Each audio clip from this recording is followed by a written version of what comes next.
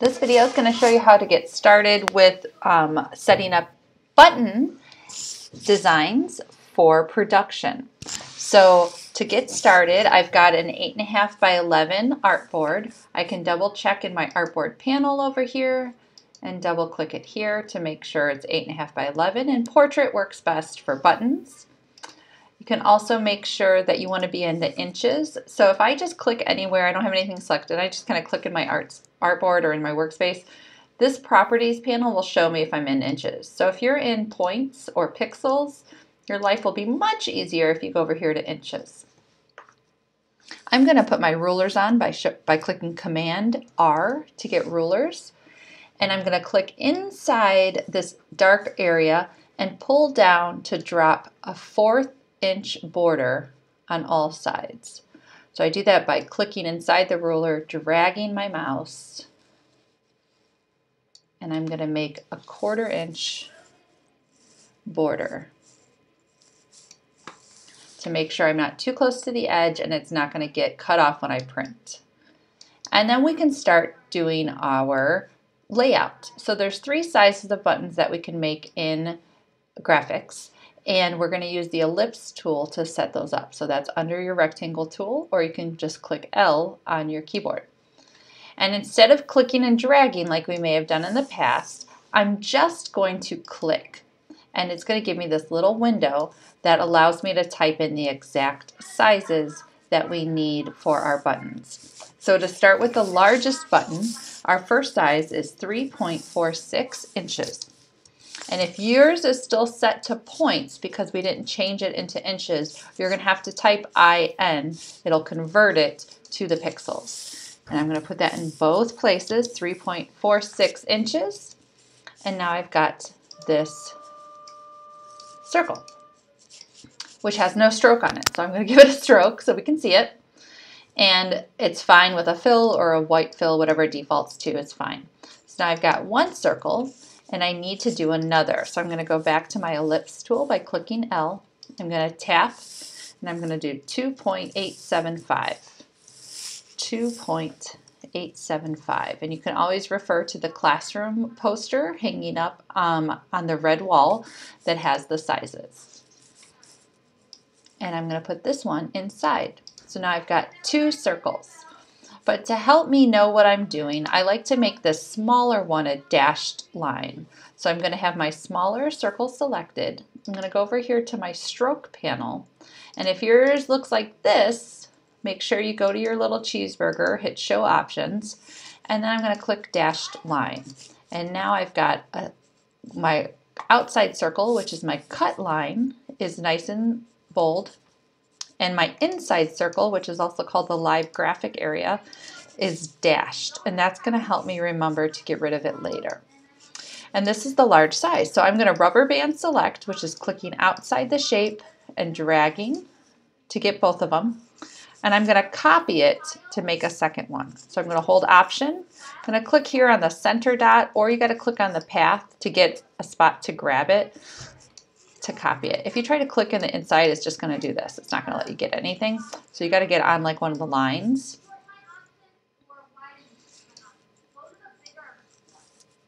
Or on that center dot. And I'm going to make sure they're nice and lined up. And you see I get these little pink lines that pop up to help me know that things are lined up. If you don't get those, I can help you find them. Sometimes they get turned off. So I've got a page set up for 4 large buttons. Now in reality, these large buttons aren't the most practical. They're nice and big so you can see, like you could put some really great design work on there, but they get caught on a lot of things. So they're not super practical, but you're always welcome to make them. You'll see that I have everything inside my blue lines, so nothing's going to get cut off. And I have them in columns, and so that's going to make it a lot easier when we print them to cut them into strips and to cut them out in the circle cutters, which are called dies. So this is a great example of setting up your file. But I have 2 other sizes I want to make. So I'm going to go over here to my artboard panel, and I'm going to give myself another artboard. And I'm going to give myself my guides, so I don't go too close to that edge because it will get cut off when I print. on the missing edges. And I'm going to do a new size. So I'm going to get my ellipse tool. We're going to do 2.625, 2.625. That's going to be my outer circle for my medium. And then for the inner circle, it's 2.125, 2.125. Oop, and they're both invisible. So I'm going to get them both, give them a stroke so we can see them. Take this baby, put it over here, make it dashed. And I've got my medium size. Now, one of the things that's super important is that I don't grab these and change them, because now they are no longer the right size to be made into buttons. Even though I kept them in scale, I held shift down, you don't want to start moving the size. You don't want to scale them, because that's going to change it and that's not going to work with the button. When you're designing for production, size is super important.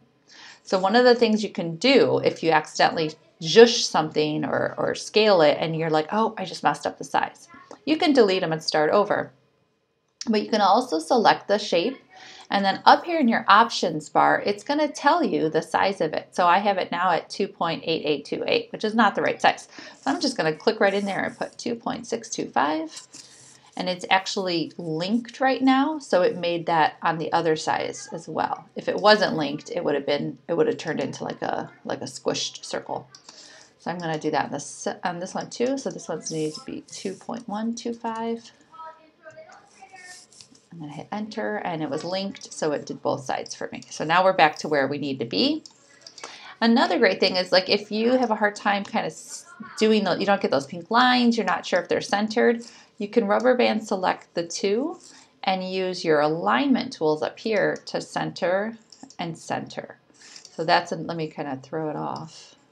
So let's say I've got it, get them both. I'm going to click center and center, and now it's been centered again. If you haven't used the alignment tools before, there's always this little dude right here that you can change what it's centering it to. But when you want them to be just like aligned up with each other, you want to keep it to selection.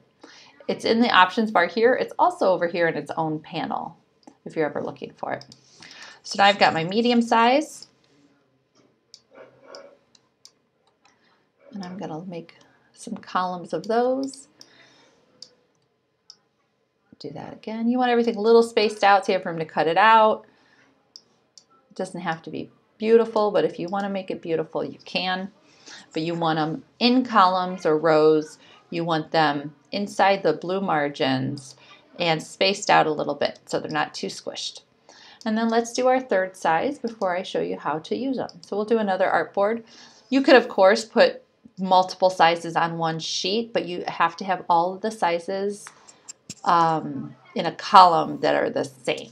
So you wouldn't want to have tiny ones and then a big one, because it'll make it awkward to cut out. So for the third size, I'm going to tap. It's going to be 1.313, 1.313. I don't want that one to be dashed, so I'm going to uncheck that. And then the littlest one is 0.875. And again, you'll see these sizes in the presentation and on the poster in the classroom. So that's our tiniest size. And again, I'm just going to line them up. So if you're not, if you don't want a whole sheet of buttons, you definitely do not need to make them. But if they are super cute and you want to donate some to the bin, you can totally do that, and we would love to have your buttons. So if you were going to have multiple sizes on one sheet, you would want it to look like something like that. Oop, I didn't put my margins down. Let me do that to make sure we're not going to get anything cut off.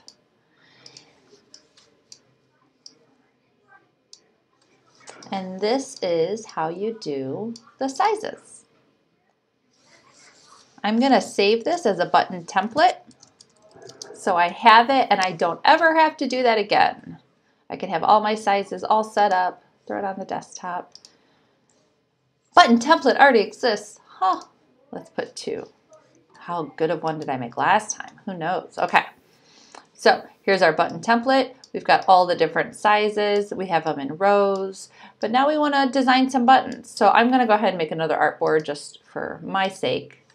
If you were going to do this to start making buttons, what I would recommend is go to File, Save As, give it a new name. Maybe you made this amazing kitten and you're going to do some kitten buttons. Name it. If you do File, Save As and do kitten buttons, you'll end up with two files. You'll still have your template, and then you'll have a new one that's just buttons, so you can delete what you don't want, start designing what you do want. But for demo purposes right now, we'll go ahead and go here.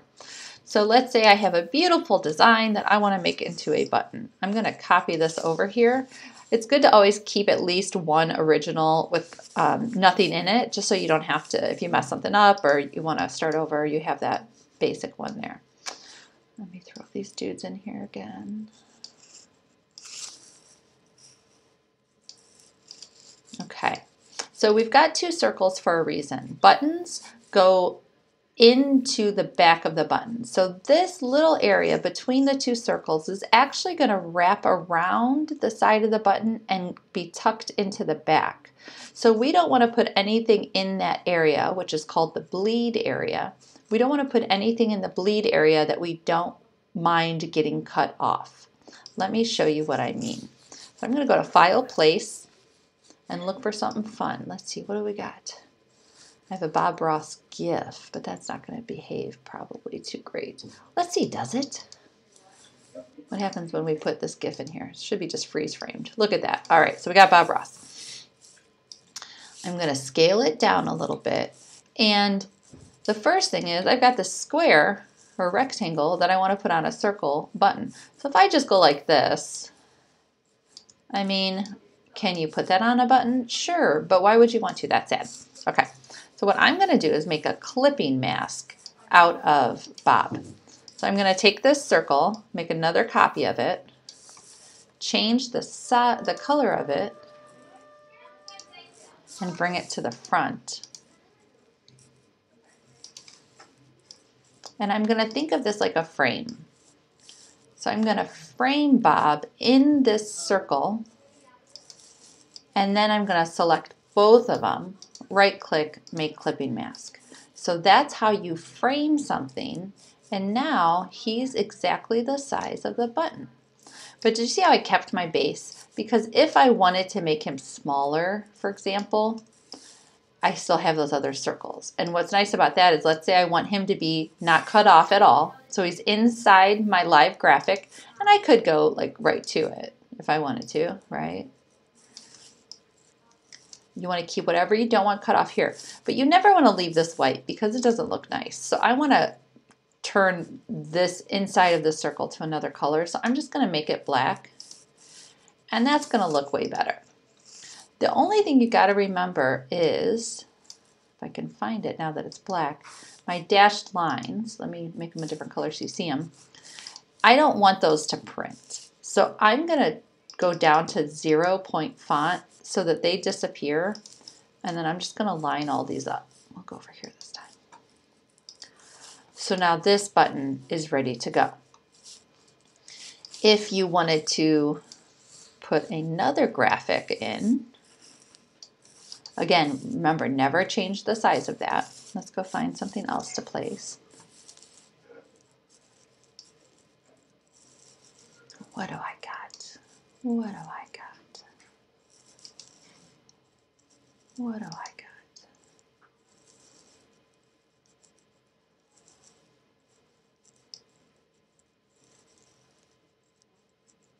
Well, let's just do the school logo. There we go.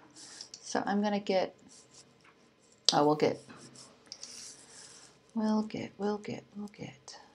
one of these guys.